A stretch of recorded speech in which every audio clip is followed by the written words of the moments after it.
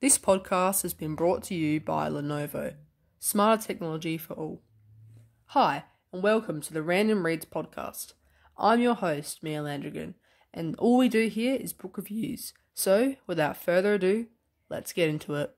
Welcome back to Random Reviews.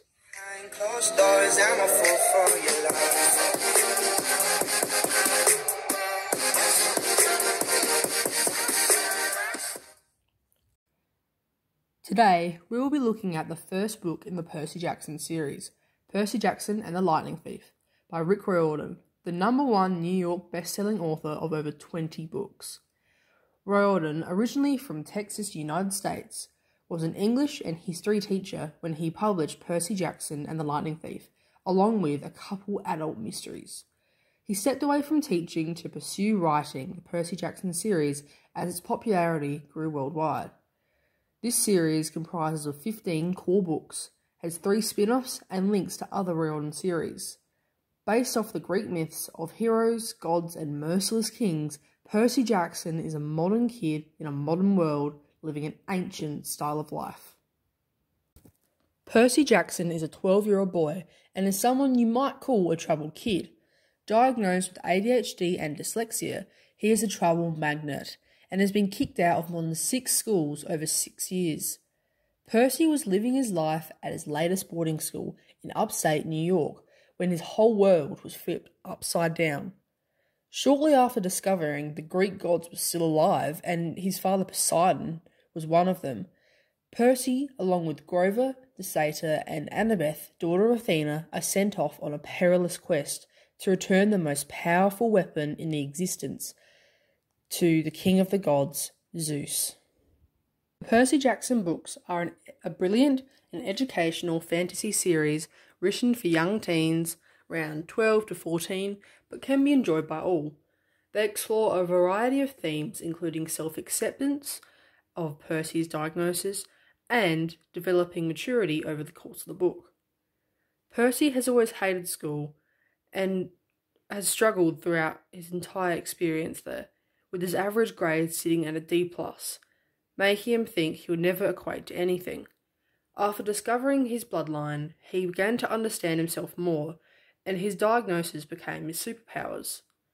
Percy's ADHD gave him natural battle reflexes, making him more alert and focused on the battlefield, and his dyslexia was due to his brain being hardwired to read ancient Greek, making him so much more confident in himself as he finally found something that felt right to him and was good at. Over his quest, Percy and his friends were left with only their limited training skills and whatever they had packed to survive to find their way across the USA and the underworld to complete their mission. By being thrown into their quest headfirst, Percy, Annabeth and Grover learned to depend only on themselves to get through, making them more independent and mature. A challenging idea from the book was that it was completely acceptable in the gods' eyes to use an undertrained, uneducated, and very young child to essentially complete their chores, like settling major disputes, putting the demigods' lives on the line without a second thought. For a normal kid, it would be the equivalent to dropping them off on a random road with a pocket knife, some food and water, a blanket and a torch with some spare batteries, and expecting them to be able to make a 100k journey back home within a week, safe. This book was fun to read as it shed a new, light-hearted perspective on the Greek heroes. I have personally read many myths including Troy, Heroes and Mythos by Stephen Fry and countless other books on Greek mythology, where you follow the heroes like Heracles, Jason, or Percy's namesake, Perseus, but you don't get to understand what it's like because they're all written in third person.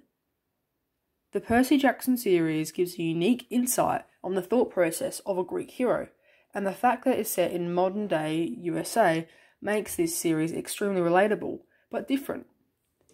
When I was first introduced to this series by a friend in Year 5, I didn't understand all the names and how to pronounce them, how everything linked together, but Riordan introduces everything at a slow and understandable pace, in such a way that you don't realise you're learning at the same time.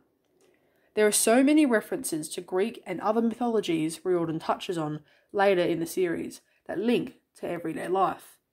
For example, the planets of our solar system, except Earth, and many other celestial bodies are named after Roman deities, such as Jupiter. The largest planet is the king of the gods, and the Roman equivalent to Zeus. In the future, I would love to read the Iliad, the stories of Troy from Homer's perspective. Thank you so much for tuning in to the Random Reads podcast. I hope you enjoyed today's episode's review of Percy Jackson and the Lightning Thief by Rick Riordan. I'm your host, Landrigan. Catch you next time on Random Reads. Behind closed doors, I'm a fool for your love.